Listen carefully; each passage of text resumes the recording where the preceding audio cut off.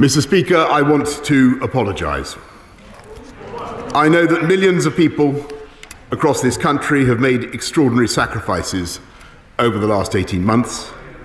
I know the anguish that they have been through, unable to mourn their relatives, unable to live their lives as they want or to do the things they love.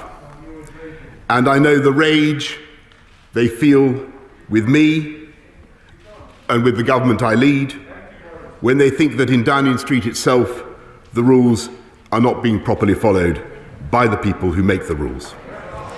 With hindsight, I should have sent everyone back inside.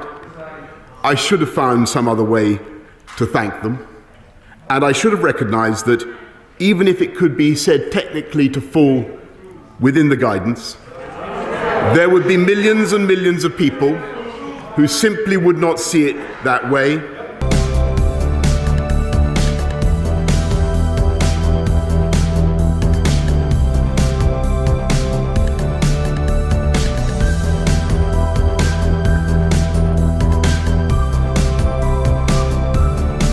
We can return to Plan A in England and allow Plan B regulations to expire.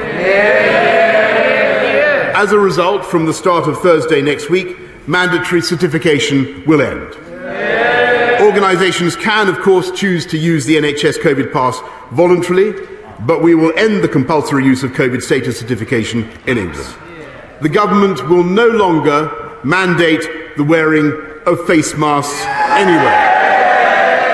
Mr. Speaker, from tomorrow we will no longer require face masks in classrooms, and the Department for Education will shortly remove national guidance on their use in communal areas. In the country at large, we will continue to suggest the use of face coverings in enclosed or crowded spaces, particularly when you come into contact with people you don't normally meet, but we will trust the judgment of the British people and no longer criminalise anyone who chooses not to wear one.